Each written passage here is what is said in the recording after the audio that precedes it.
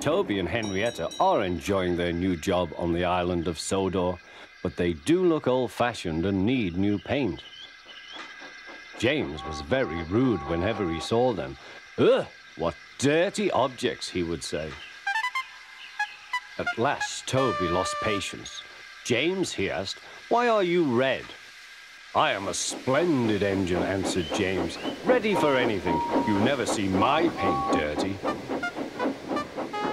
"Oh," said Toby innocently, "that's why you once needed bootlaces, to be ready, I suppose."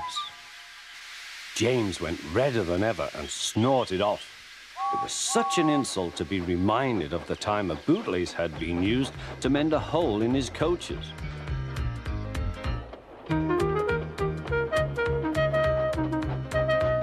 At the end of the line, James left his coaches and got ready for his next train. It was a slow goods, stopping at every station to pick up and set down trucks.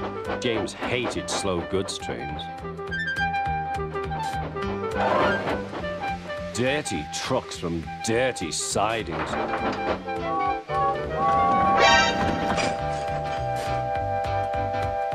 Blech!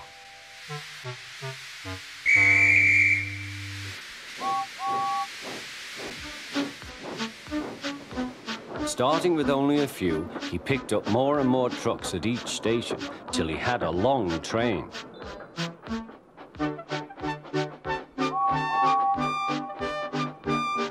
At first, the trucks behaved well, but James bumped them so crossly that they were determined to pay him back. Presently, they approached the top of Gordon's Hill. Heavy goods trains halt here to pin down their brakes. James had had an accident with trucks before and should have remembered this. "Wait, James, wait," said the driver, but James wouldn't wait. He was too busy thinking what he would say to Toby when they next met. The truck's chance had come. "Hurrah, hurrah," they laughed, and banging their buffers, they pushed him down the hill. On, yelled the trucks. "I've got to stop! I've got to stop!" groaned James.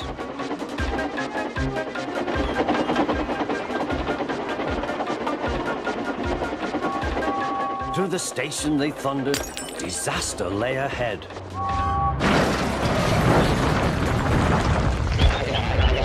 Something sticky splashed all over James.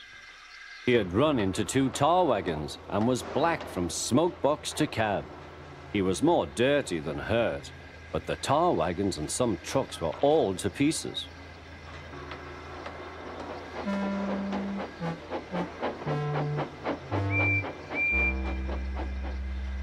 Toby and Percy were sent to help and came as quickly as they could. "Look here, Percy," exclaimed Toby. "Whatever is that dirty object?" "That's James, didn't you know?" "It's James's shape," said Toby. "But James is a splendid red engine, and you never see his paint dirty." James pretended he hadn't heard.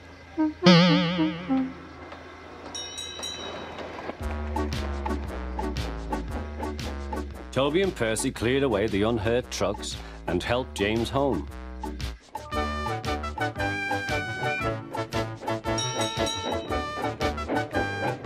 The Fat Controller met them. "Well done, Percy and Toby." He turned to James. "Fancy letting your trucks run away. I am surprised. You're not fit to be seen. You must be cleaned at once. Toby shall have a new coat of paint." "Please, sir, can Henrietta have one too?" said Toby. "Certainly, Toby." "Oh, thank you, sir. She will be pleased." All James could do was watch Toby as he ran off happily with the news.